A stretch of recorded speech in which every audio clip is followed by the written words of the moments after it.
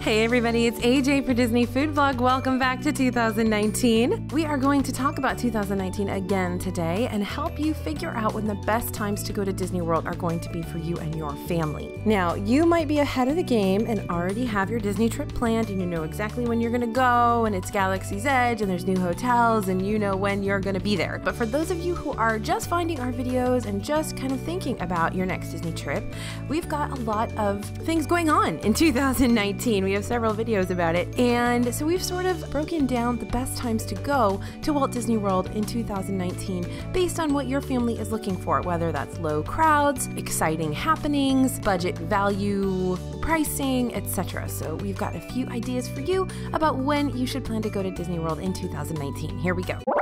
Okay, so as I said, if you've been paying attention to Disney World news, you know that 2019 is going to be a huge year. We have been waiting and waiting and waiting for Galaxy's Edge to open. This is the Star Wars land in Hollywood Studios. That'll be opening later this year. There's going to be several new hotel openings this year. Grand Destino Tower over at Coronado Springs in July. Riviera Resort in the fall. The Skyliner is opening this fall, which is a brand new gondola transportation system. So there's a lot happening. There's new restaurants opening. It's going to be a crazy year, very, very busy year. So you've picked a good year to go. So let's talk about January and February. There's going to be a little bit of a lull after the holidays at Disney World. This usually happens. So those 5-hour waits for Flight of Passage won't be happening anymore. But you want to get in before the crowds descend for President's Day weekend and Martin Luther King Day. So you're going to find really reasonable wait times if that's one of your goals, is to have low crowds and less expensive hotel prices. That's going to happen here in mid-January, early February, as long as you avoid those long weekends. And the weather is also pretty nice this time of year in January and February, especially if you're coming from colder places. It's usually in the 70s, 60s, and 70s, but always be prepared because every once in a while there'll be a cold snap and you will need to go ahead and spend $50 on a Disney World sweatshirt. So bring your layers, I always actually bring a scarf when I go in January and February because you'd be amazed how warm just that scarf keeps you when you're just wearing a sweatshirt. That scarf can make a big difference. So I always throw a scarf in the suitcase when I'm going in January and February because you never know when that cold snap's going to come. But there's going to be a lot less rain than you're going to run into in the summer and early fall here at the beginning of the year. And you also have Festival of the Arts. So if you're interested in attending one of the Epcot festivals, you do have one here. Starts January 18th, runs through February 15th. This is probably one of my favorite festivals in Epcot, if not my favorite festival in Epcot. It's relatively new. It's only in its third year. There's Broadway performers and performances. It's a focus on art of all kinds, so music and visual art, culinary art. Of course, there's awesome food booths going on with absolutely beautiful food. I mean, you can tell the chefs really come into their own for Festival of the Arts. Absolutely gorgeous takes on these tapas-style eats. So Festival of the Arts is a great thing to work into your schedule if you're going in January or February. Moving on to right after spring break. So spring break sort of runs in Disney World from the end of February to the end of March, or right after, all the way up sort of to Easter, to right after Easter. That's when spring break sort of tapers off.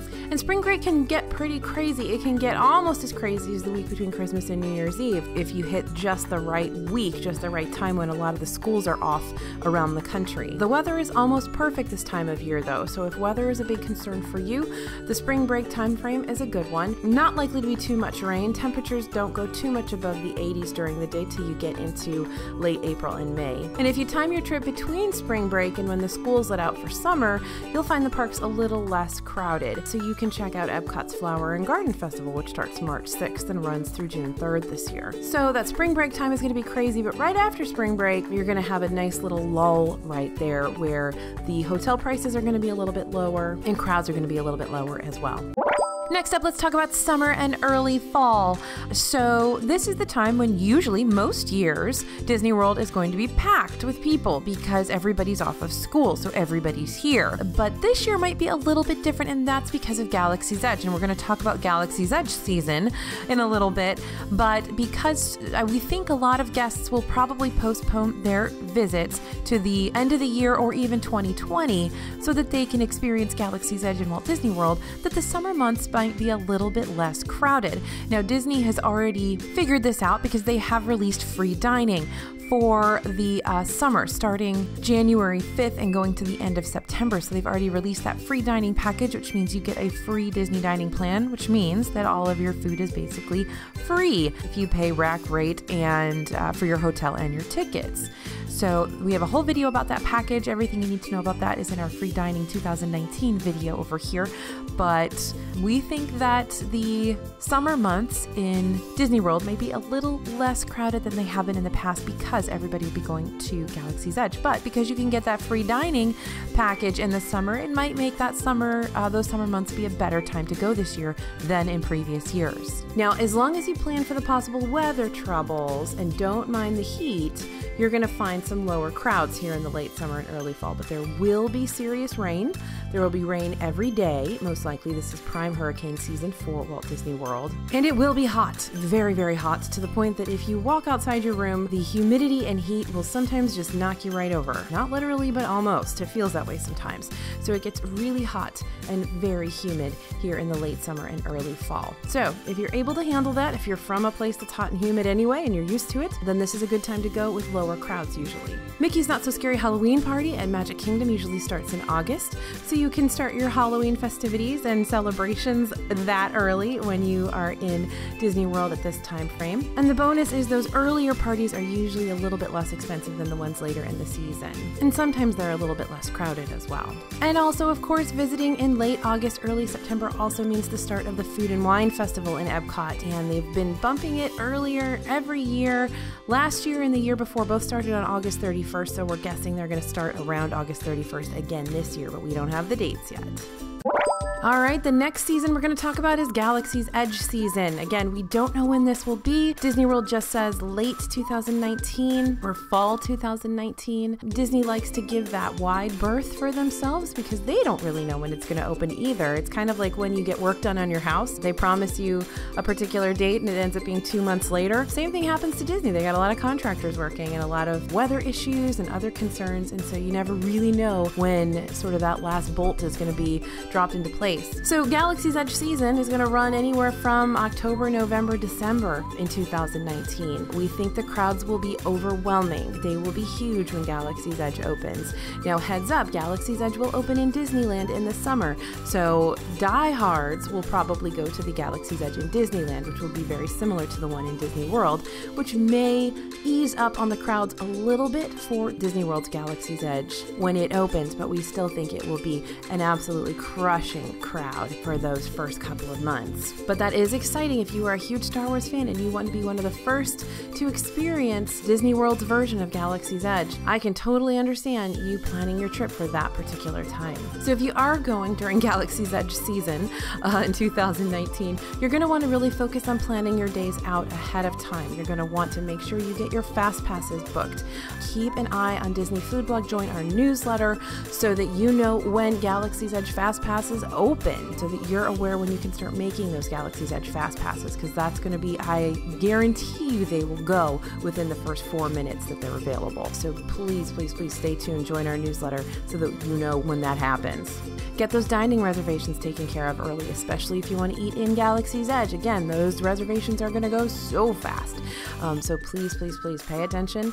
Make sure you're following DFB. We will get that information to you and get all that stuff planned ahead of time. It's not going to hurt. It's going to definitely be beneficial to plan your dining, your fast passes, your park experiences 180 days, 60 days ahead. So if Galaxy's Edge is a little bit too much for you, there's still great things to do during the fall and winter season in Walt Disney World. Festival of the Holidays will be happening over at Epcot, of course. I mean, we're guessing. They haven't announced it, but we're guessing it'll be happening again over at Epcot. The new limited time nighttime show, Epcot Forever, will replace Illuminations there in the fall of 2019. That will be the interim show between Illuminations and the permanent replacement show coming in 2020. Mickey's Very Merry Christmas Party will be happening over at Magic Kingdom Kingdom. That usually starts happening in November. And of course, Flurry of Fun will probably come back to Hollywood Studios. Again, we'll see. That park is going to be super swamped, so I'm not sure if they'll be running those kinds of holiday festivities there or not. I'm guessing they will be. And again, this is a great time to take advantage of some of those after-hours events at Magic Kingdom, Animal Kingdom, and Hollywood Studios if they are running those after-hours events.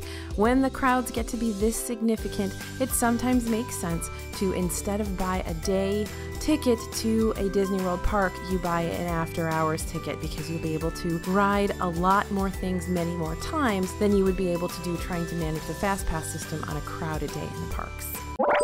So those are our thoughts about when to visit Disney World in 2019. I hope this has helped you guys. Get a lot of questions here and over on Instagram about what the crowds are like, when's the best time to go to Disney World. So 2019 is a little bit different because things are opening, things are changing, and there's a lot of Disney deadlines happening this year. So hopefully this video has helped you plan a little bit better for when you might want to go.